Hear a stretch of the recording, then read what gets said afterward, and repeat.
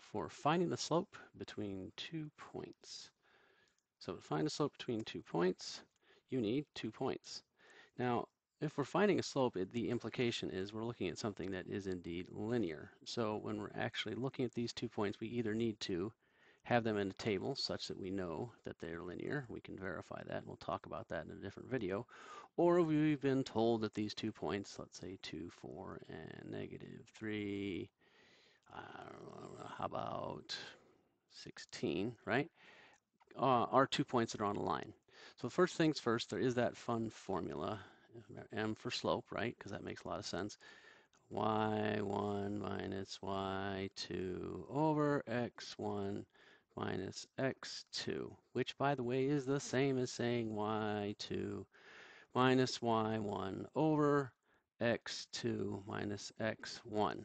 I don't like these formulas, but here's what this means. Notice how y1 and x1 are vertically in the same spot as our y2 and x2. It means you're taking the difference between those 2 points in the same order, okay?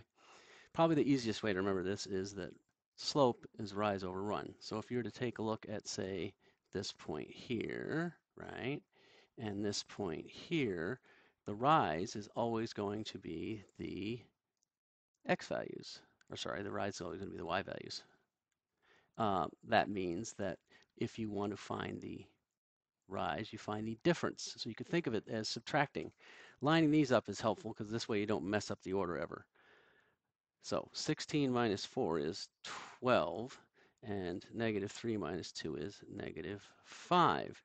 And that means that this is indeed the rise, also known as the change in y, and -5 is the run, also known as the change in x.